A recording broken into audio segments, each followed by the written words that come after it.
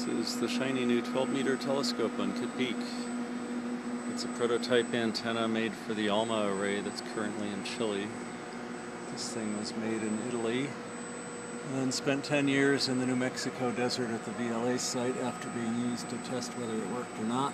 And it did work, but they redesigned it for the final system. So we have this one-of-a-kind orphaned telescope, and we're actually making it work today. There's control racks up on a platform. That thing right there is the elevation motor. It's got a bunch of magnets. It's like a maglev motor. The receiver is inside that piece that you see there. Here's the refrigerator for the receiver. It cools it down to 3 Kelvin.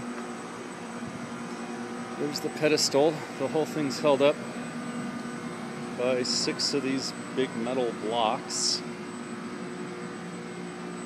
And it has power going into it and signals coming out. There's the pivot where the whole dish moves up and down. Cable wraps. It's big. 12 meters is 40 feet.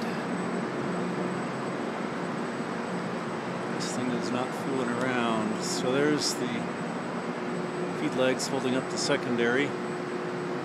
The secondary mirror actually wobbles back and forth a tiny bit so that it can alternately look at the sky and the signal you're looking for and subtract the two. That little hole next to the big center hole has an optical telescope, so we can do optical pointing.